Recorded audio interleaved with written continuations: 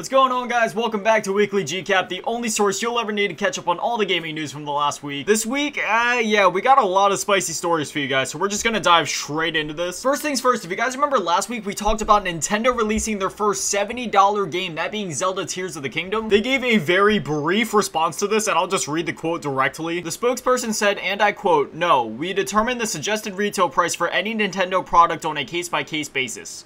End quote. That was all they had to say. So now, I just have to wonder what is going to be considered worth $70, whereas what will be considered only worth $50, $60. Because obviously we look at Zelda, that's going to be $70, whereas something like Metroid Prime Remastered that just came out a bit ago, while sure it was only a remaster, I would argue that that game looks 10 times better than Zelda does in terms of graphical fidelity, and yet that game only costed $40. Now obviously graphics aren't the only determining factor as to how much a game is going to cost, because again, Metroid Prime was just a remaster of a game from the GameCube era, but I feel like it's still a fair question. Maybe it's going to be based off of the budget for these games, because I'm sure Zelda costed quite a bit to get made when you think of the soundtrack, voice actors, on top of all the developers required to make a game of this size and scale. Because let's not kid ourselves, Zelda, in terms of all the Nintendo IPs, is definitely one of the more ambitious ones and definitely one of the bigger ones that they make nowadays. You got to think about how much goes into that, like a massive open world, all the different story beats and quests that you have throughout the game. There's a lot that goes into it, and I'm sure that those games are far from cheap to make. So after a quick Google search, we can find out that Zelda Breath of the Wild costed $120 million to produce. And when you consider that that was a game made for the Wii U, yeah, it's safe to say that Tears of the Kingdom costed a bit more. So I'm not exactly sure what they mean when they say it's going to be on a case-by-case basis. I mean, I'm not sure anybody does, considering how vague that statement is, but we'll have to keep our eyes peeled and see what their reasonings and standards are for pricing games going forward. Next up, this one isn't too long of a story, I just found it kind of funny. The top sellers last week for Steam globally, meaning across the entire world. Let me read you the top 4 spots. Hogwarts Legacy Digital Deluxe, Hogwarts Legacy, Hogwarts Legacy, Hogwarts Legacy Digital Deluxe. Yes, you heard that correctly. Hogwarts Legacy took up all 4 of the top slots for Steam's global sales last week. Honestly, I'm really glad that this happened. The whole boycott and controversy that was surrounding this game before its launch and is still surrounding it after launch, it's absolutely stupid. It's ridiculous. Play whatever games you enjoy. Do not let any idiots on the internet influence your decisions as to whether you do or do not purchase a game. Just buy the game and have fun. This is like the second time in 1 year, isn't it? I remember back when Bayonetta 3 was coming out and there was a whole boycott situation going on there. The game actually ended up selling better than any other game in that series up to that point. So it just goes to show these no-life freaks on the internet trying to boycott everything are doing nothing but hurting themselves. As I can tell you right now, I surely don't care. All of you guys watching shouldn't care either. I think we ought to just let all those weirdos do their own little thing in their corner of Twitter, Reddit, and YouTube. Next up, before we get into the headlining stories for this episode, I like to go over the upcoming PS Plus / Xbox Game Pass games whenever the time comes. And for this month, it's a pretty solid lineup for PS Plus Extra and Premium. This may be the best month that they have had for both Extra and Premium to this point. So let's just go ahead and rattle off the games that are coming to PS Plus Extra on the 19th of February. Those being Horizon Forbidden West, The Quarry, Resident Evil 7 Biohazard, Outriders, Scarlet Nexus, Borderlands 3, Tekken 7, Ace Combat 7, Skies Unknown, Earth Defense Force 5, Oninaki, Lost Sphere, I Am Setsuna, and The Forgotten City.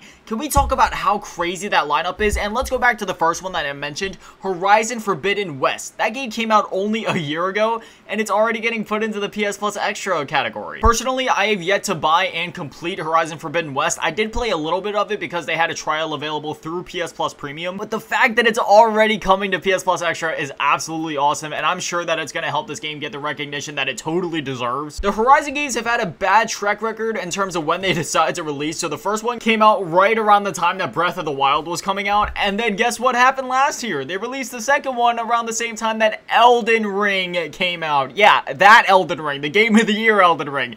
I don't know what's up with them in scheduling these Horizon games to come out at the worst times. Maybe it's so then they have an excuse when they talk to their investors about how the game was doing, like, hey, the game didn't sell so well, but look, Elden Ring Game of the Year was coming out around the same time. You can't blame us for that one. At least that's my theory on it. And plus, Horizon Zero Dawn actually ended up selling quite well. So I'm not too sure why Sony felt the need to release Horizon Forbidden West around the same time as Elden Ring. Because again, the only reason that I can think that they would want to do that is so then they can have an excuse when they go to talk to their investors about maybe if the game wouldn't have sold so well, they could point to Elden Ring and be like, look, that game was coming out around the same time, so ours just didn't sell as well. Again, I'm just kind of spitballing here. I don't know if that's actually the case. I hope for Horizon 3 they actually release it at a better time. I mean, last year Horizon ended up coming in at number 9 on the best-selling games of the year, so at least least it still did well. I just feel like it could have done even better if they chose a better time to release it. Next up, let's cover the PS Plus premium games. There's only 4 of these, but for what they are, they're pretty good. So first up, we got The Legend of Dragoon for PS1 coming to PS Plus premium. This game is so underrated and so overlooked,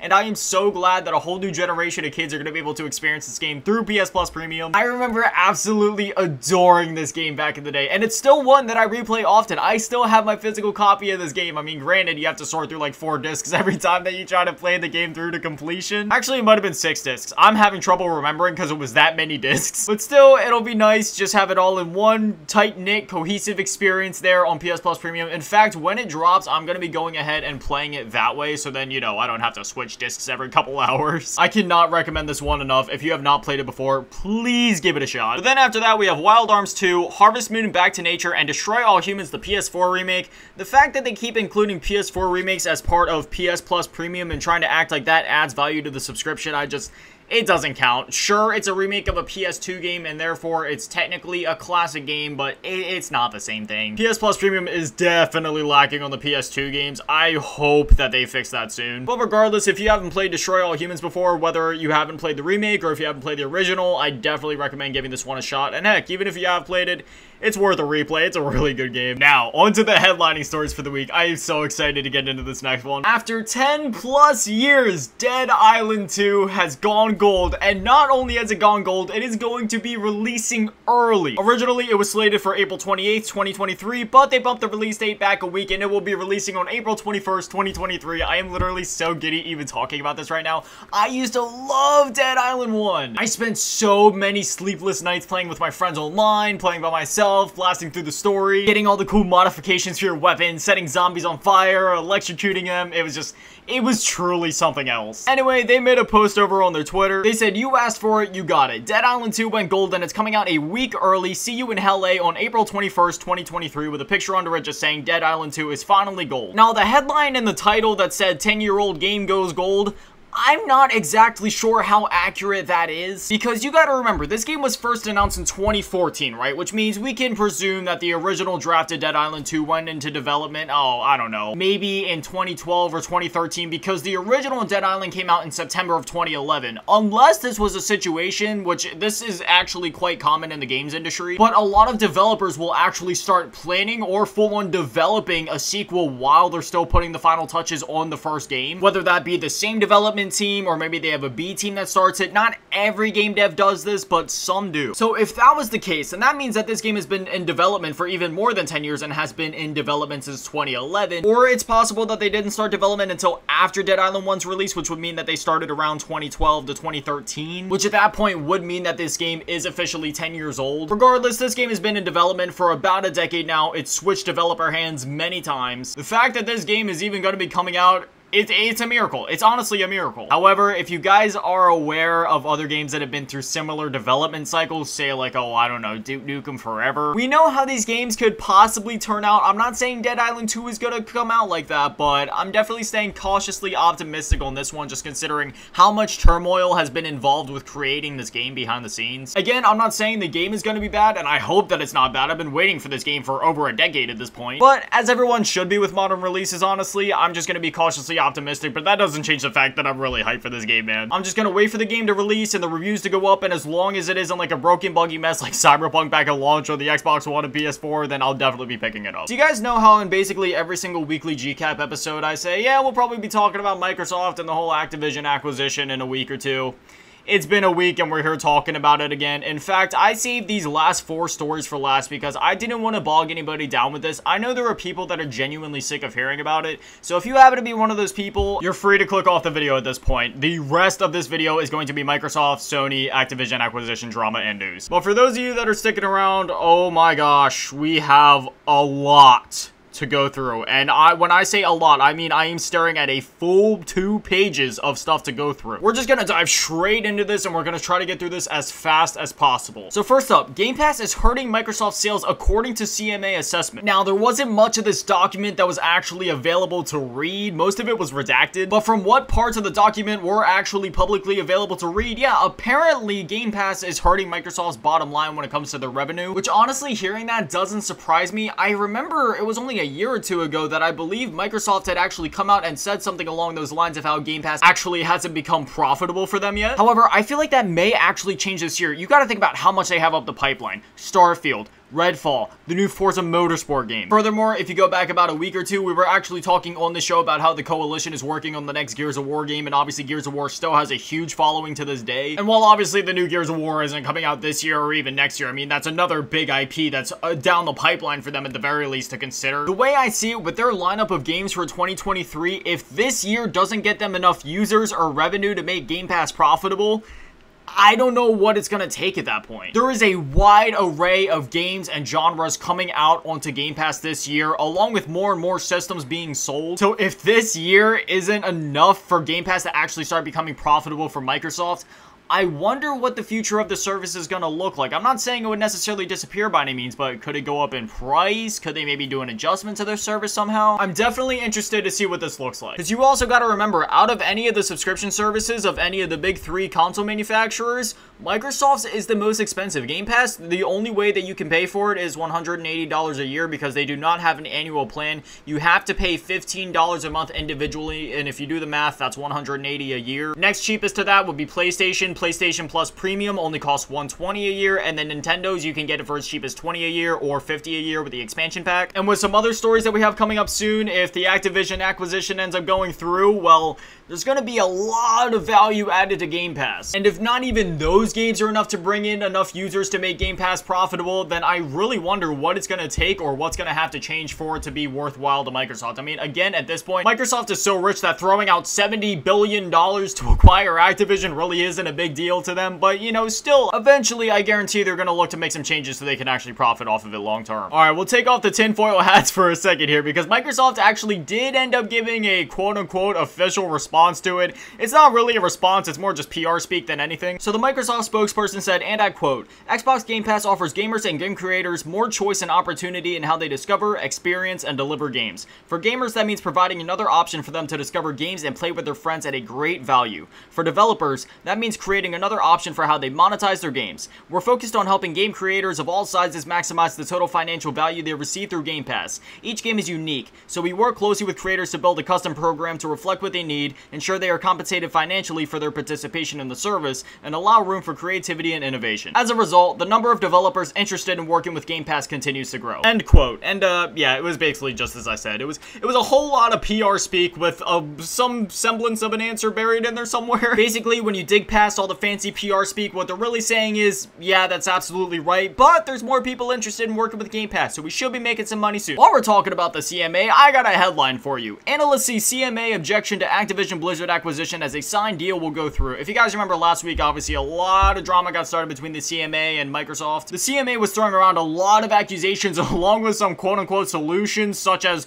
selling off Call of Duty or selling off one of either the Activision or Blizzard branches so then they'd approve the deal to go through. Well, like the headline said that I just read to you, yeah, analysts have been looking into it and they think that this deal will go through. They're so confident in it, in fact, that they think that the deal will go through by mid-May. If you guys remember the original targeted date that they were looking to close this deal by, that being Microsoft and Activision, they were looking to close this by June of 2023, but if they could close it by mid-May of this year, that would definitely be something that I think me and many other people wouldn't have seen coming, but something tells me that there's going to be another wrench thrown in this at some point. Like, at this point, most of the regulators around the globe have approved this deal, or the ones that have tried to throw out accusations or have tried to get this deal shut down. Well, most of those were taken to court, and most of those accusations were subsequently shut down. So who knows, this could actually end up going through by mid-May. Or, like I said, another wrench could end up being thrown into this by one of the regulators around the world or by some other company, and we'll be talking about this for another year yet. I hope that's not the case. I want this deal to get wrapped up, but with the way things have been going, I'm staying cautiously optimistic. I really want this deal to go through. It's gonna do nothing but benefit the consumers in the end. And again, the only way that this deal would not benefit consumers in any way is if Microsoft would make Call of Duty an exclusive, but with the amount of money that Call of Duty makes over on PlayStation, I really don't see it being a smart business move for them to just yank Call of Duty away from PlayStation, and if they end up doing that, well then I'll eat my words. I'll admit that I was wrong. But they did keep their promise with other games like Minecraft. And you gotta remember, Minecraft is the best-selling game of all time at this point, and they kept their promise, and they have allowed that game to remain on Nintendo and Sony consoles without any restrictions, without exclusivity of any kind. So I honestly do believe Microsoft when they say that they would allow Call of Duty to remain on all the other systems, especially considering the fact they already signed that deal with Nintendo, saying that Nintendo could release a Call of Duty on their system if they wanted to after the deal goes through. Alright, we won't linger on that any longer because we still have a good bit to go, so we're going to try to pick up the pace here towards the end. Alright, so for the next headline, Sony claims Microsoft is harassing them. I'm just going to read this quote from the article directly. Sony has accused Microsoft of obvious harassment as the battle for Activision Blizzard heated up this week. Microsoft wanted to see files on Sony executives. Oh, by the way, this goes back to the story from 2 weeks ago where Microsoft was looking to subpoena Sony. Basically, if you don't know what a subpoena is, it's just the legal way for Microsoft to be able to see some of the behind-the-scenes stuff over at Sony in terms of their numbers and other dealings and such. Going back to the article now, Microsoft wanted to see files on Sony executives, including performance reviews as part of the discovery phase of this particularly bitter legal battle with the FTC over Microsoft's proposed $69 billion buyout of Activision Blizzard. In a motion to the court, Sony issued strong words in response. Microsoft's demand for performance reviews for SIE's, which stands for Sony Interactive Entertainment's, leadership is obvious harassment. Sony continued, even in employment cases, courts require a specific showing of relevance before requiring production of personnel files. This is not an employment case. So there's a lot more to go through, but I'll stop for a minute so everybody can kind of process what we just read. That, like, Sony accusing Microsoft of harassment. Do we want to take a minute to acknowledge the fact that Jim Ryan has been doing nothing but harassing Microsoft and Phil Spencer this entire time publicly? And while sure, subpoena is kind of a more dirty, behind-the-scenes way of Microsoft being able to get a behind-the-scenes look of things over at Sony, I don't know, man. I think I'd rather deal with the subpoena behind the scenes rather than have my competitor talk smack about me on multiple articles and news outlets online every other week. Because like I said, if you want to talk about harassment, I can pull up all of Jim Ryan's quotes from the last year if you like. Alright, has everybody had enough time to process that? Alright, sweet. Let's move on to the next bit of the story. Perhaps more interesting is Kotick's allegation that not only Sony stopped talking to Microsoft, but that it has also stopped talking to him. And this is coming from Kotick directly. Quote, suddenly Sony's entire leadership team stopped talking to anyone at Microsoft, Kotick told the FT. The FT then includes this line following the quote, adding that his own calls to Sony's chief and other executives were not returned. Kotick goes on to say, I think this is all Sony just trying to sabotage the transaction. The whole idea that we are not going to support PlayStation or that Microsoft would not support the PlayStation, it is absurd. Now that really shocked me because you have to remember, Sony is still in cahoots with Activision. Do you want to know who has the marketing rights to Call of Duty right now? PlayStation. Do you know who publishes Call of Duty?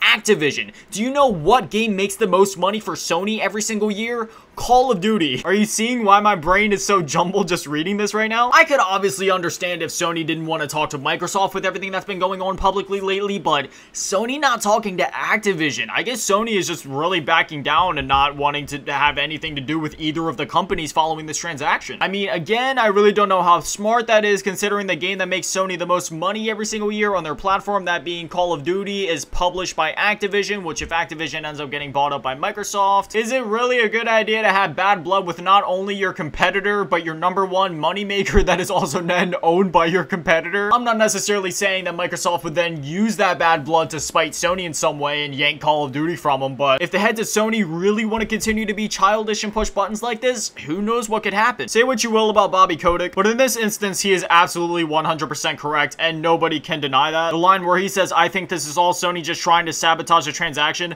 I mean, I think we all know that at this point. Obviously, Sony's trying to sabotage it. Why wouldn't they? It's just the extent that they've gone to try to sabotage it that is just, it's honestly getting ridiculous. Things have just been progressively ramping up over the last year that this deal has been going on and all the things behind the scenes have been going on, and now it's getting to the point where Sony isn't even wanting to talk to either Microsoft or Activision. I'm getting the feeling that the latter half of this acquisition drama might get a little interesting. This is the last bit of news, which is also kind of technically tied to this story. This coming from Reuters saying Microsoft will make a last-ditch effort to defend its $69 billion bid for Call of Duty maker Activision Blizzard in front of the EU and national antitrust officials at a closed hearing on February 21st. The company asked for the hearing after receiving a statement of objections from the European Commission warning about the possible anti-competitive effects of the deal. Now, obviously, this is a closed hearing, so there's not much that we're going to know about it until after the fact, but this makes me really curious who all is going to be at that closed hearing. I mean, it could be possible that there could be some representatives from Sony there at that hearing to fight back against this deal, especially considering they're the #1 company and organization that's been fighting back against this deal harder than literally anybody anybody. At this point, we really don't know anything about it, so for me to continue talking about it really would just be tinfoil hat theories, and I don't want to waste anybody's time. This video has been long enough as is. This hearing is happening this coming Tuesday on the 21st, so just know that if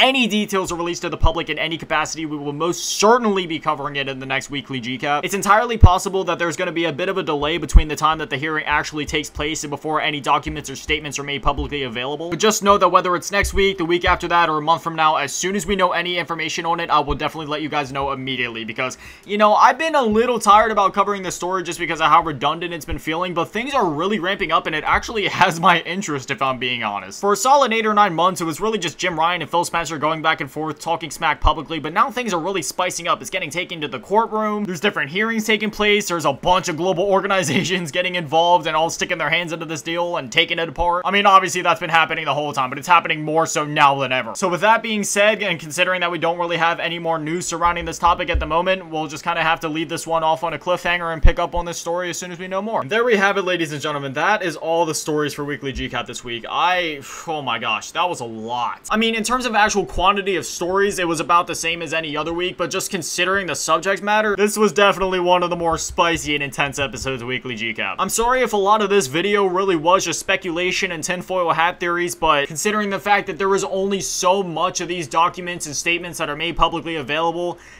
a lot of this really does come down to just tinfoil hat theories and speculation to kind of fill in the gaps, specifically when it comes to this whole acquisition drama. But now I want to hear from you guys. What are your thoughts going into the release of Dead Island 2? Have you gotten a chance to play Hogwarts Legacy? Are you looking forward to the PS Plus games coming up? Do you guys have any tinfoil hat theories or speculation regarding the Sony / Xbox / Activision drama that we covered this week? Whatever it is, I'd definitely love to hear from you guys. But like I said at the top of this video, this is Weekly GCAP, the only source you'll ever need to catch up on all the gaming news from the last week, even if most of the episode is just us talking about acquisition drama. I promise there will be more stories that we cover besides this, hopefully sooner than later. Anyway, I'll see you guys back here next Friday at 9 AM Eastern. Thank you guys for watching. Have an amazing day and an amazing weekend. Stay beautiful. I love you all. Peace.